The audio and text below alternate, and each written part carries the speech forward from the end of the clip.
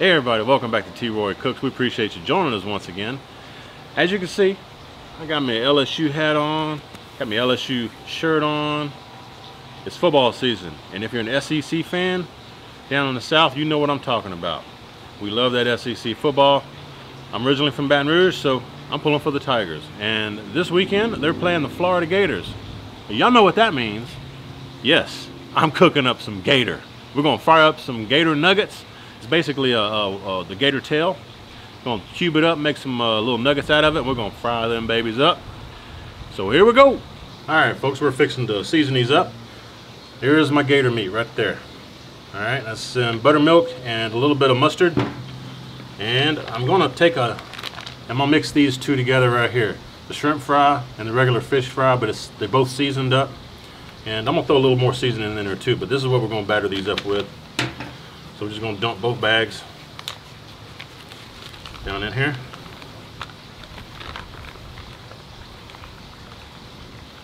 There's one. There's the second one.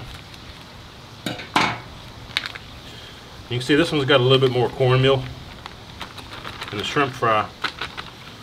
So that's the regular fish fry. It's got a little more cornmeal. And the shrimp fry right here, this has more flour in it. Anyway, that look pretty good. Kind of mix these up together a little bit. I'm gonna throw a little bit of the slap your mama in there, just for a little extra something. I don't know how much, probably a tablespoon. Looks good. Okay. Now we're gonna bread this these nuggets. As you can see, it's just little nuggets here. Not much to them. And they're all different sizes. Like this one right here, I probably could have cut it down a little bit more, but I didn't.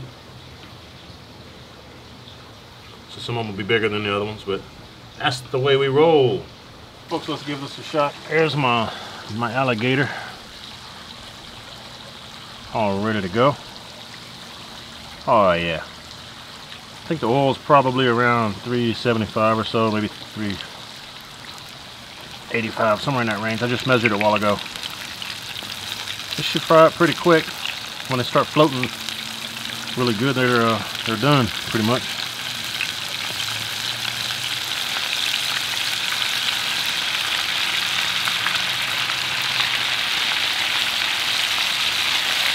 Get that fish back through a little bit.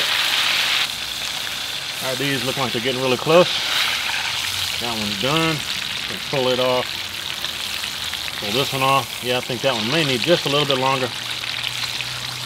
It's floating pretty good. I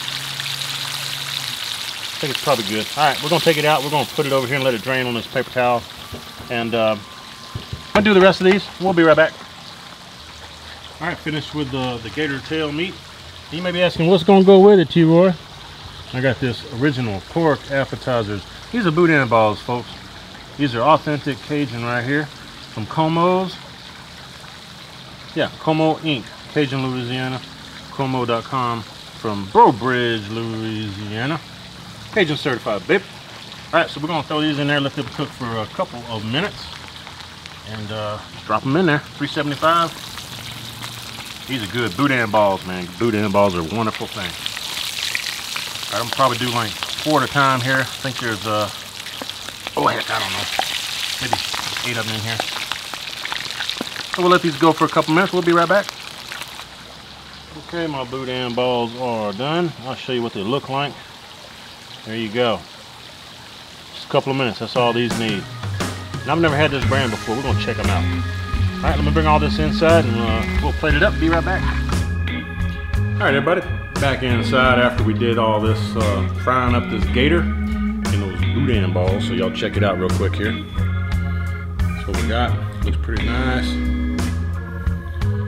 It's time for a taste test. Now, I have had fried gator in my past, but it's probably been 20 years. Let's give it a shot.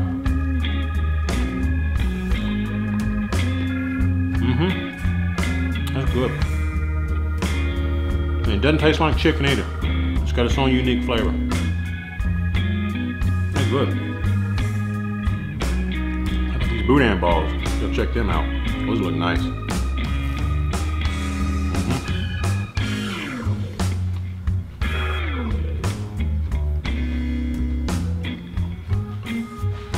This is my first time trying this brand.